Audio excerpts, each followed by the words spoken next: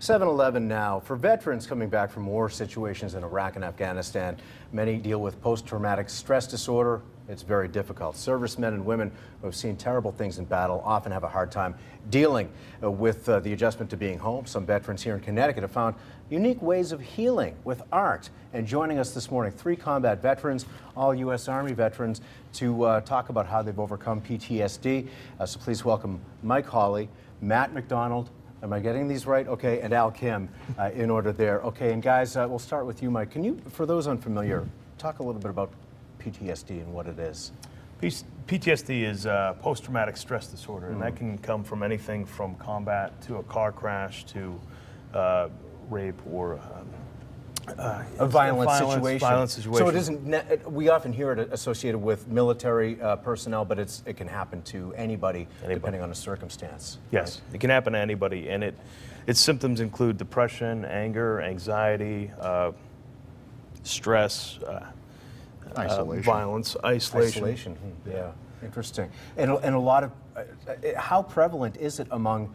And I'm sure we can't necessarily pull a number out of thin air, but can you give some idea of how prevalent it is for servicemen and women coming back from these situations overseas? We've seen statistics anywhere from the low end of 10–15% of military veterans coming back from Iraq or Afghanistan, but it honestly can reach upwards of 50 or 60% if you add depression, PTSD, TBI all in together. And I would especially assume that those numbers have to be spiking for people who are on the front lines and out in the line of fire, literally or figuratively, on a daily basis, as in the streets of, say, Kabul or wherever they may be overseas these days. And I don't want to make you guys try to relive what you've gone through and what you've seen, but let's talk about some of the ways that you have turned to artwork as one mode of therapy. In addition to others, I would imagine, in terms of coping. And you, Mike, you are a photographer. Is that right? I fancy myself a writer, but I haven't really tried to publish anything. That's all right. I pick up a camera, I take pictures of whatever I see. I occasionally do art shows to sell or promote our foundation. And we have some pictures, I believe, of your material here to show up here. And if we can talk a little bit about the types of photos. Do we happen to show actually on the screen, or do we? Or just in the hard copy here, or if maybe we can hold them up, some of your work. Okay. Yeah. Okay. Very good. So talk a little bit about what some of your favorite subjects are photographically. Some of my favorite subjects are anything pretty much in nature, anything that strikes you. This is from Glastonbury, England, at the Chalice Well Gardens. It's down the hill from where I proposed to my fiancée. Wow. It's just, I found it beautiful, like the flowers and the waterfalls. Beautiful spot. Yeah. And how did you accidentally or deliberately discover that photography helped you in terms of post-traumatic stress? Pretty much accidentally. I just started taking pictures, and I found that just being out in nature, away from people, immersed in beauty, just helped me calm down, relax. It was meditative for me. Isn't that true? Nature always can help us bring back to peace. I mean, nobody likes being in a tornado, but but nature can, in a peaceful situation, peaceful place and moment, can be very therapeutic. Isn't that right? Okay, thank you. And Matt, you are a poet, so you've written some poetry. Did you have it in you before, or did you sort of discover that as well? I'd say I had it in me before, but one thing, mentioning the statistics and PTSD, it affects everybody, and there's very few of us that are able to just talk about it openly. So poetry is a way to say things that you can't normally say, and to convey them just in a different way, which it allows you to actually express what you've been through. Isn't that interesting? Can you read a little bit of what you have for us? Sure, I have a real brief one, and actually it's based on how it might have sounded in the news the day I got injured.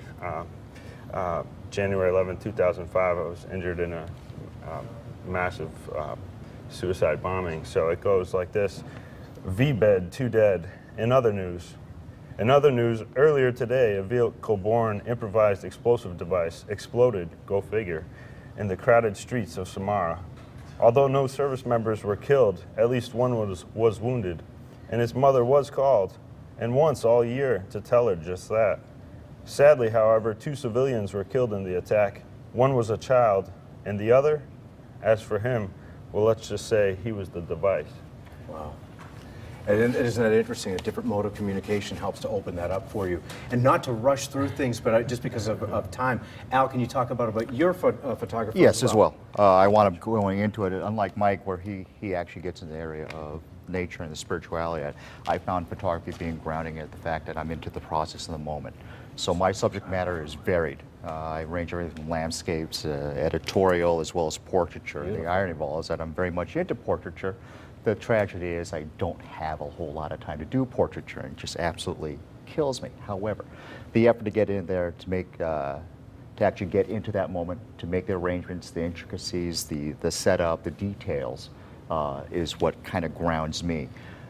The free-for-all when it comes down to things like that Buddha head or the landscape here is when I'm actually within that moment and I realize there's a singular second there, and I make an effort just to grab that one particular moment. I know every moment's passing, and I just want to every so often freeze one just for posterity's sake. So, and again, that's how I wind up grounding myself, through that art form.